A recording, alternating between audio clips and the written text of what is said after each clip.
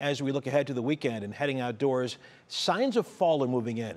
To some, those changes may be subtle, but not to our Leon-Bibb, who says he is ready to take in autumn's big show.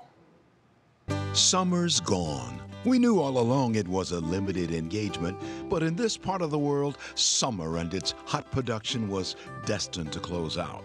For those of us who understand this theater of seasons, we are aware there are only so many performances of summer before it inevitably wraps and a new show of autumn moves in.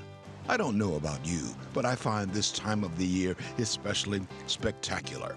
Mother Nature promoting a dazzling onstage wardrobe. From the marquee through a gilded lobby to the audience seats and onto the stage, autumn can be stunning. There are theaters everywhere, but among my favorites is the Cleveland Metro Parks, where early autumn often shows a preview of what more is to come.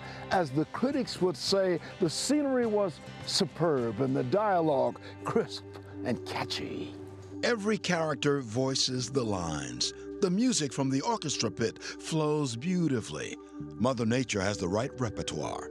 For my taste, the early days of autumn boast real-life drama, backdropped in reds and browns and golds, popping from the stage, brightened by the overhead spotlight. All is easily seen, even from the balcony's back row. But come on, admit it, there's not a bad seat in the house. I will take a seat on the aisle right down front. Now, if you're waiting on my critics' review as to whether this theatrical season is good, my headline will simply read, "Bravo, bravo, autumn, autumn."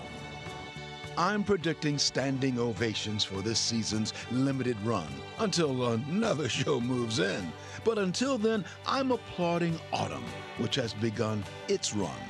From me come shouts of encore, encore. For 3 News with a front row seat, I'm Leon-Bibb.